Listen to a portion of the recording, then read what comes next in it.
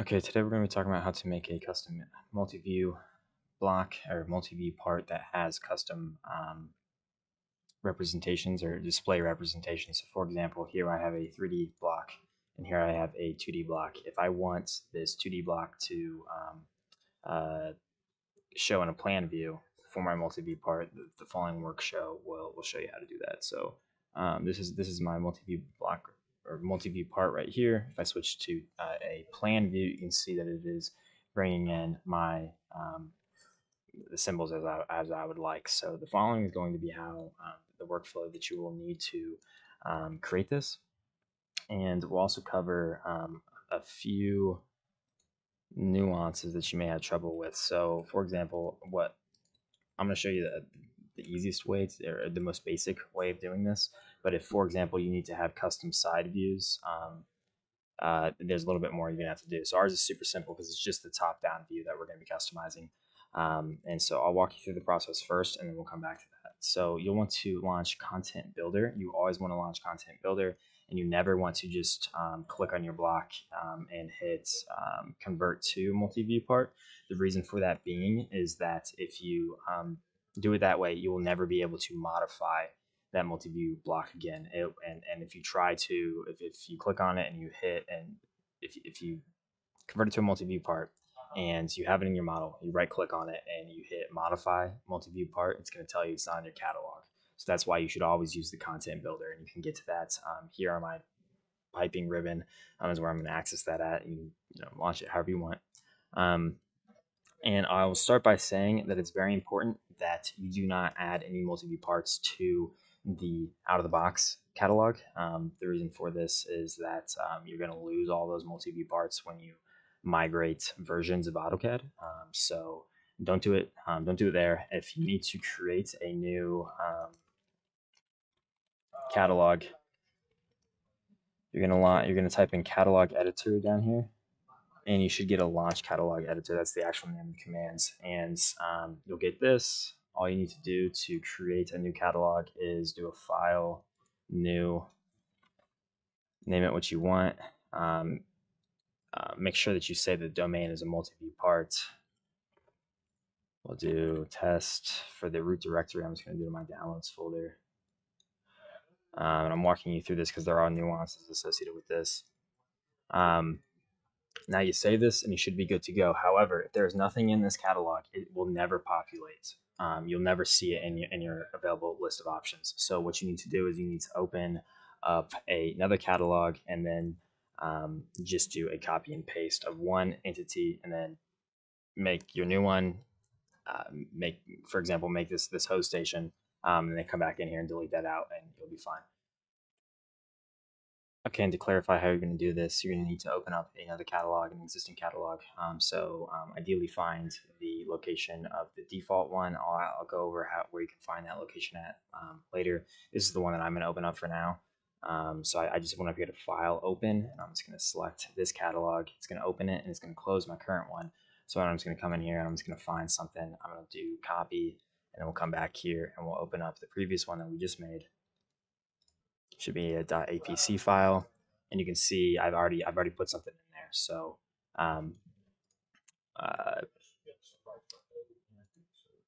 we will just save it, close it. Now to add that catalog, and I promise we'll get to the multi-view parts here in a second. To add that catalog to your distribution or to your current window of AutoCAD, you'll type in options. We'll go to file options, and then you'll come over here to AEC. You'll go to MEP catalogs. You'll expand the multi-view part, and then you'll just add, and you'll navigate to where that APC file that you just created was. So I already have two in here. This top one here is my custom one. Okay, so moving along, we've discussed why we need to use Content Builder and not to the convert. Right click and convert. And so I've already made one of these, but we're going to make a new one here. So this isn't an instrument, but I'm just going to place it on here for right now. So this will be a block-based multi-view part. So we'll use block-based. There are also parametric parts and stuff like that. So we will go ahead and do that, and we will call this host test 3. So we are making a host station here. And so it's gonna bring up a window here in a second. But first, I want to show you the help from the documentation from Autodesk. And I strongly advise that you look up, I think it's this one. Go ahead and Google understanding multi-view parts and connectors. Watch this video. The most beneficial one will be here, and you may be able to get to this link. Okay, or not. You want to look at to create view blocks, and it's very important that you understand this portion right here. If you're not going to have AutoCAD auto-generate blocks that are used for the multi-view block, if you're going to generate them yourselves, you need to pay attention to your X, Y, Z planes and how you're drawing your blocks and those relations. So go ahead and give this a read. Additionally, it has something here. I'm talking about base points. Base points are very important, so we need to get that right, and I'll discuss that here in a minute. So we'll go ahead and we'll put this the subtype. We'll put it underneath hose cabinet. I don't know why I'm only getting a few of these. Oh, okay, here we go. So we'll use the hose cabinet as a type. For layer key, I'm just going to select something real quick, but set up your layer key how you would like. And we don't need to select either of these. These are mainly for instruments and valves. So we will continue on. And then now we are into the blocks and names definition portion of this. This is the most important portion. So we will add a part size. And I know the name of my 3D block is HSX. So I'll click on that. And then you see how all these are red. And so like what it's trying to do here is it's trying to identify the block to use from a top-down view, bottom view, left, right, front, back view, and all that. So AutoCAD will generate those views for us if we use the generate function down here. So we'll just click on this, and if you hit OK, it will generate all those views. However, I would like to give it a custom top-down view block, and so I've had a little bit of trouble with this portion. So what I'm going to tell you is going to work for you. If you run into any snags, just listen to what I'm about to tell you here. So we have a display component of one line top view, and we also have a two line top view. And so I think I was having issues when I was coming in here and I was going to the one line top, and I was saying to use my symbol block, and then I would just hit OK and have it generate all the others. And it seemed to still be looking for this block called what it's going to generate is HSX top, and it was not looking for symbol instead. And so if you do it wrong, you'll get an error that says you can't find this top view, but we'll continue on and come back to that if need be. And so for this two line top, I'm gonna also make sure that I hit symbol here, otherwise we might have some errors. And you can see as I go through these, like the one line view, you can see that here it's saying the display representation that's associated with that display component is this one. And as we go down to the two line, it's saying it's the two line display representation. And once we hit the 3D, it's saying that it's the model. I don't think you can change any of this. You might be able to double click and assign plan to that view instead. And yeah, apparently that's how that works. I'm just going to leave it how it is because it's set up correctly. And we'll just double check that's correct. Yep, we're pulling in the symbol block. And then for two line top, also pulling that in. So I'm just going to hit OK here. And you can see that it worked because it's bringing in my symbol block for the top. Everything else has been auto-generated. And so we'll just hit next. We'll generate an image for this. If you want to add connectors, this would be the place to do that. I'm not going to cover that in this video. And then we'll just hit finish there. Okay, so now what this has done is it has created a DWG file wherever your catalog is located. So for example, this is my catalog here. And if I open up host test 3, this is how it's going to be configured. And this is also, and we're going to talk about base points here and why base points are so important. So when I go down to the 3D view here, you can see, and I select all this, you can see that I have 7 different block references. And so it actually uses each one of these block references when you pull in this multi-view part. And when I check the base points of all these, you can see that they're all going to be in that same location, which is I think that's very important. I think that if you, for example, if this had a base point that was in the middle here, I think it would shift. I'm very confident it would shift when you switch to the top-down view. Um, so this is where all that stuff is declared at. You can actually go ahead and you can actually edit this if need be. Typically, it is faster to recreate a multi-view part than to edit each one of these blocks. It is like, but for example, if I just needed to stretch, if I just needed to make it, that's super easy to do. Um, and I think the reason why that stretch command didn't work is because I'm in the world coordinate system. Um, so we're going to run into an error here in a moment. I'm not sure why this error is popping up right now. This is something that we'll figure out, and it shouldn't be a problem. But so we just made host test station 3, and I don't actually want to go to content builder. I want to go to equipment. And I go down to my catalog, host test station 3. This is the catalog you're going to get, and it's telling me, oh, okay, well, it's giving me that error right now because I'm in the drawing. Let's try it again. Okay, it's telling me it's missing the HSX block. That's the actual 3D block. I'm not sure why I continue to get this error. And so I'm to work through that right now, what I'm doing is I've literally just done copy base from 0, 0. I've been opening up the multi-view part. I'm not sure why I'm getting this error, but for the purposes of this video, should be fine.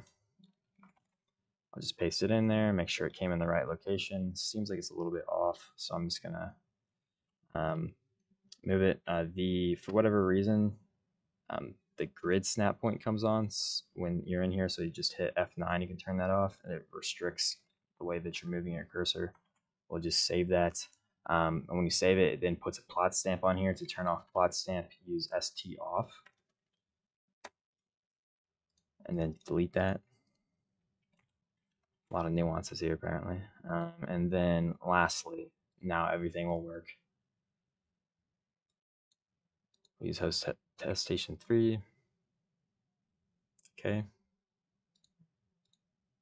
Put it in there like that, and then now you can see that my top-down view is working just how I would like it. So that's the process that you're going to go to substitute in your custom blocks for the top-down view, the side view, whatever you want. Now, in order to make let's talk about the workflows needed to create a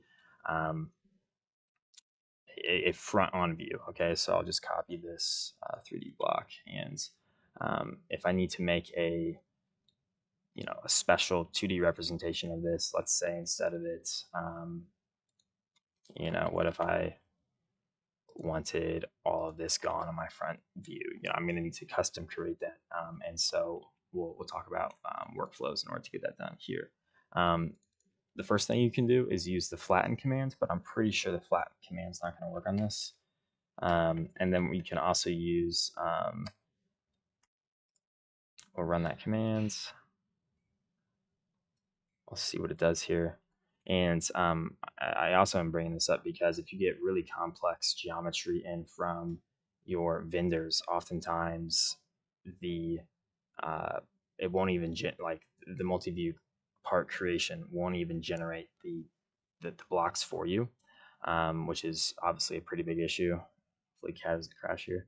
And so what I've had to do is create those views myself. Okay, so I just finished running the flatten commands. It took quite a while. The reason why I think is because some of these objects here are actually AEC objects from the piping tool palettes and things like that. But now we have this. This is now a block, and it's a block reference. And if we look at the help for the flatten command, what you'll see is that it creates that block in and the current viewing plane. So as long as you switch to a front view like this, it'll work. Now, for example, I've had complex geometry from vendors come in before, like let's say for a boiler. And I couldn't use the multi-view part generation. It just never would work. and then I tried to use the flat command to make the individual blocks myself. That also did not work. I think that the flat command just never operated or something like that. I can't remember specifically, but what I ended up having good success with was you want to go into a new drawing for this, otherwise it will flatten everything in the current drawing. You want to use the command called flat shot, I believe. And so we will take our block like this, give me a 2D view, and I will use flat shot. Insert as a new block, yep. Follow these prompts here, create. And for insertion point, we will use the same one. And then it's just asking me about scale factors, so I'll just right click through those. And now it has created our block here. We're going to want to redefine that base points. So there's Lisp routines for that, where you can just do a B edit on this block and redefine the base point to be in that bottom left hand corner like all the others are. And then that is how you can go about and create your own views from vendor blocks or whatever, and kind of custom tailor them how you would like. And then it's just in that content builder dialog box and specifying it's this block for this view. So hope that helps. I'm not sure why I was having issues with the model block not coming in to the DWG, but that's something we'll work through. And if you have any questions, just let me know.